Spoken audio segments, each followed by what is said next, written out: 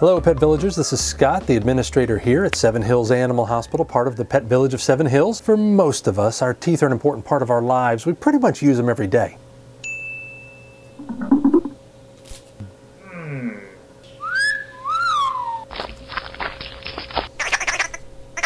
What does your dentist tell you to do to take care of those pearly whites? You brush them at least twice a day. He even expects you to floss. Now, why do we have to take care of our teeth? Sure, we just want to keep them around. I mean, how else are we going to tear a piece of tape?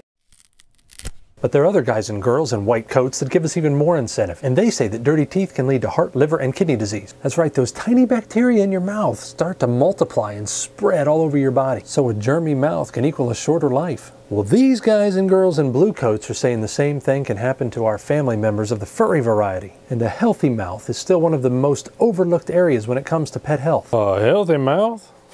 Look, you don't give my dog candy or soda pop.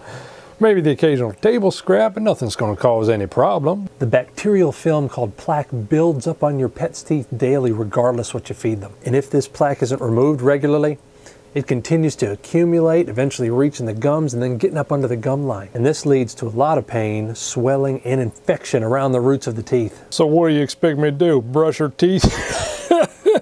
Actually, yeah, brushing every day is the best way to prevent plaque buildup. But even brushing as little as 2 or hopefully 3 times a week is better than nothing, and your dog will learn to love it. Maybe so. Somehow wolves have survived for thousands of years without brushing their teeth. How do you suppose that is? When a wolf pack takes down its prey, after they finished eating, they chew on the animal's bones, effectively removing a lot of that plaque. But even then, the average lifespan of a wolf is a lot lower than our pet dogs. The gray wolf that lives in the northern Rockies lives to an average of 4 years old. So I'm not sure you should be modeling your pet's health plan after a wolf. So you're saying to give my dog bones?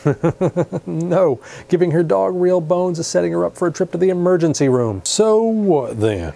Look, I'm a busy man. I don't have time for this brushing nonsense. Fair enough. If you can only brush a few times a week, it'll still help. You can buy a special pet toothbrush or a finger brush that'll do the job, and make sure to use pet toothpaste. Human toothpaste and pets do not mix. That just ain't happening, boss. If you can't brush, there's still other things you can do. An oral rinse you spray on your pet's teeth, or a water additive are both good options. Provide your pet with plenty of good chew toys that massage the gums and dislodge that plaque. There are plenty of alternatives to real bones available. And last but not least, have your pet dentist take a look. And by your pet dentist, I mean your vet. Hey, tooth and gum disease can creep up on your pet fast. The American Animal Hospital Association recommends dental cleanings annually. That's every year for cats and small dogs starting at the age of 1, and for larger breed dogs starting at the age of 2. That sounds like a lot of work. It's not as bad as it sounds, and a little preventive maintenance goes a long way toward your pet living a long, healthy, and happy life. Thanks for watching, and if you want to keep learning more about pets, vets, and what we think your pet would say if she could talk, please subscribe or check us out on Facebook.